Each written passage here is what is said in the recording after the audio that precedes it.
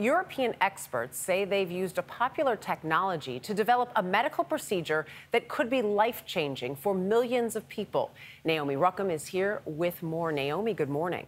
Good morning, Dana. That's right. Researchers used implants with Bluetooth technology, the same that's in your phone, to help a paralyzed person walk again, just by thinking about it.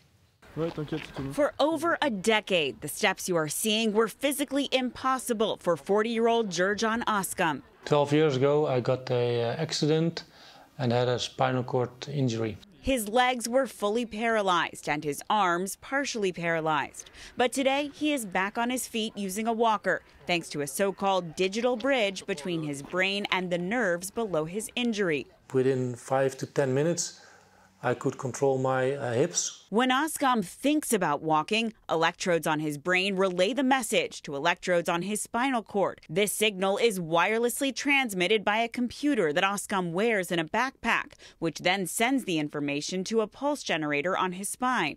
Our idea was to re-establish this communication with a digital bridge, an electronic communication between the brain and the region of the spinal cord that is still intact. In a 2018 trial, an implant was placed in Oskam's spine. While he saw improvements, his progress plateaued after 3 years. That original spinal implant is currently paired with 2 disc-shaped implants inserted into his skull. Now, when Oskam thinks about walking, the skull implants detect electrical activity in his brain. The patient has first to learn how to work with his brain signals.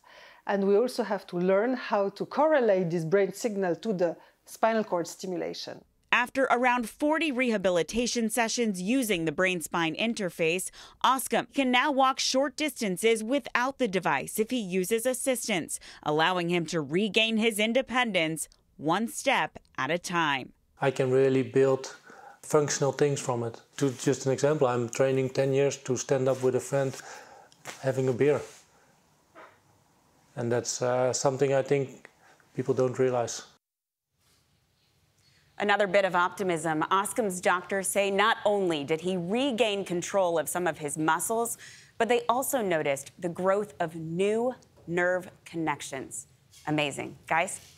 Unreal. Groundbreaking. I remember Christopher Reeve imagining this would help him in his life after he was paralyzed.